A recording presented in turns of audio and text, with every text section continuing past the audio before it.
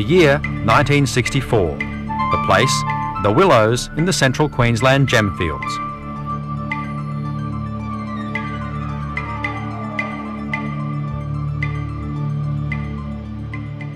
It's a harsh environment, but scratch the surface and you might just unearth something of rare beauty, a sapphire. The prospect of finding the elusive gem has attracted fossickers to the district since the 1800s. The Willows is unique among gemfield towns. Unlike the nearby towns of Anarchy, Sapphire and Rubyvale, the Willows is also a fauna reserve, prohibiting the use of mining machinery. And that's the way the locals like it. A place where amateurs have come for years, armed with nothing but a pick, a shovel and a sieve, if you can put up with the searing heat.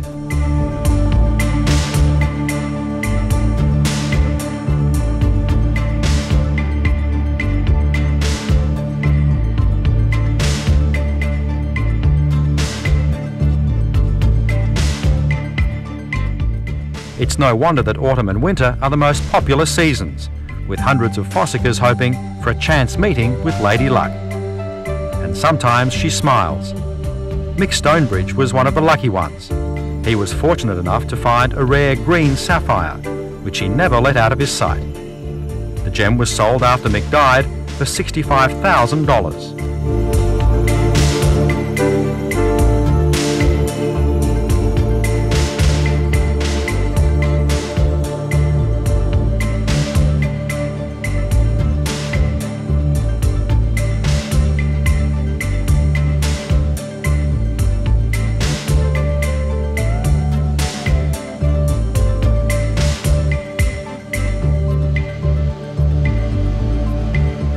With these fields the only ones in the world that contain yellow and green sapphires, as well as the more common blue, it's no wonder that they attract buyers from all over the world, especially from Thailand in the 70s and 80s. The market, of course, is very much at the whim of the buyers, and on the central Queensland gem fields, the market is almost entirely in the hands of Bangkok-based merchants.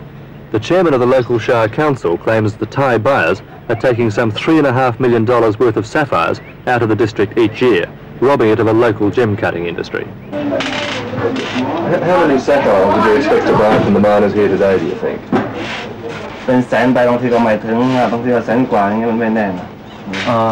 He says it's not exactly, because sometimes if he's lucky, he buys plenty, nearly 100,000 or sometimes less than that. Is he prepared to buy as many as the miners can give him? Pardon? Is he prepared to buy as many as the miners have to offer? Yes. If you're prepared to buy so many sapphires, you must have a market for them. Where do you sell them all? We may cut it at Bangkok, or may sell it again to the wholesaler. Is there a good business in it for you? Yes. How much would you have bought with you? About 10,000. Could we see the money you have with you now?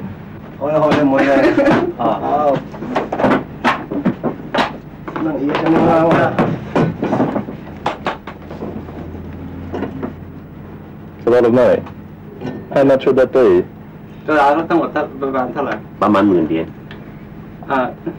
Nearly 10,000.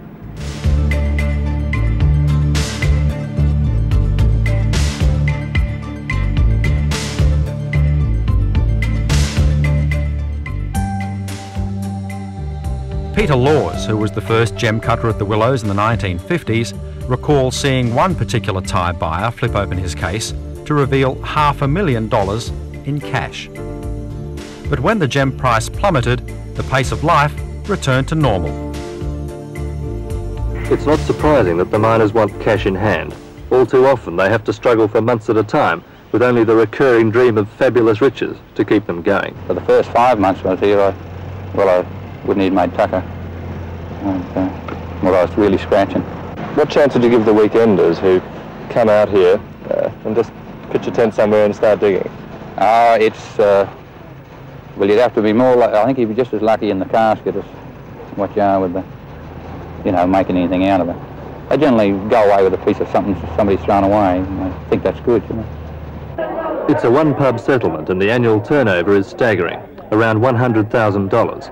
The drinking prowess of some of the locals is legendary.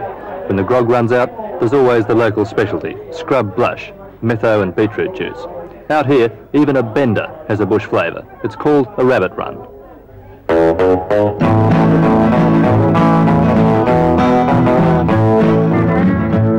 Have you ever been in the horrors, the after effects of rum?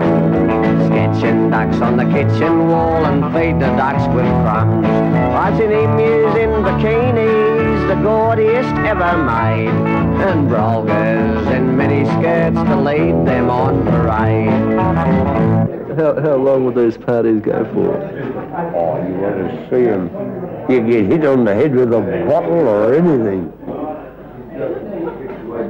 It's just like that now still, is it? Still like that?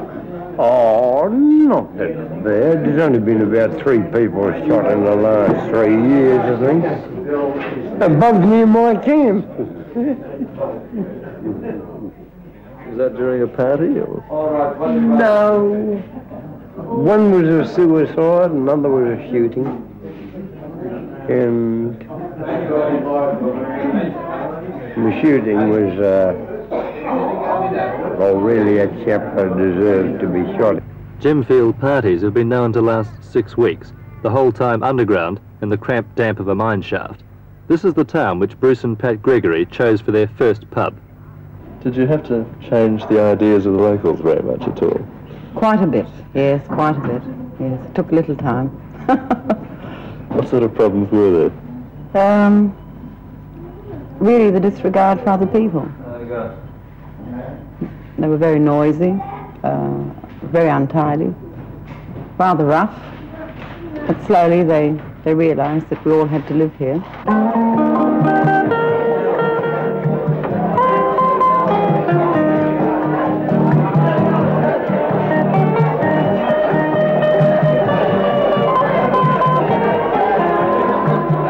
The pub is the melting pot for the unlikely blend of ingredients which go into anarchy, miner and day tripper.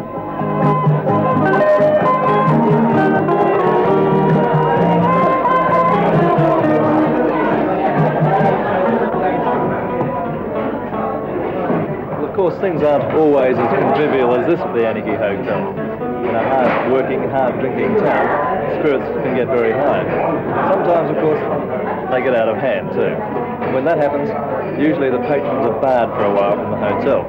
That's a fairly serious thing to happen when there's only one place of entertainment. But one fellow, 18 months ago, took it a little too seriously. He was barred for a short time. He came back a few nights later. On the veranda behind me here, he left 4 sticks of jelly on it. The man responsible was convicted, but the Gregory's troubles didn't end there. Well, they gave us a rough time because a few of them had been barred from the hotel, sort of held it over us. And the same thing could happen again. So it was rather difficult. And what did they actually do? Were there threats or what? Oh yes, we had lots of threats. If we didn't have to make a noise or do what they wanted to do, we could have another bomb. We had lots of practical jokes, firecrackers thrown on the veranda, little parcels with a fuse sticking out of the end, this sort of thing, and it was very tiring. It took a long time to stop this sort of thing. We had to be pretty strong about it, and we lost an awful lot of sleep with disturbances, but eventually we came to terms and it was all right. Anarchy has mellowed. To some, it's been soured by the additives of bulldozer and bus, but its colour is not likely to fade.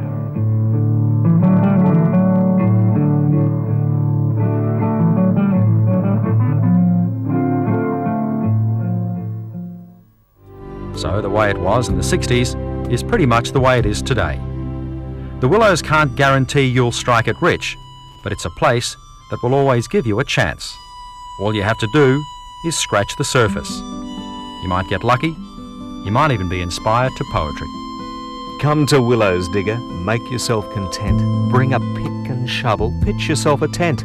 Here you'll find the sapphires, rocks of blazing blue, black and green and yellow, other colours too. Jewels as big as marbles, even bigger still, gleam in every gully, glare on every hill. virgin miles of treasure, tons of gems in sight, shining like the planets and the stars at night. Come and get it, digger, come and get your share. Bring out bags and buckets, be a millionaire. Soon you will be famous, making headline news, taking 12-ounce yellows, leaving 8-ounce blues. Then you can retire, like we all do, dig, when our cash is little and our dreams are big.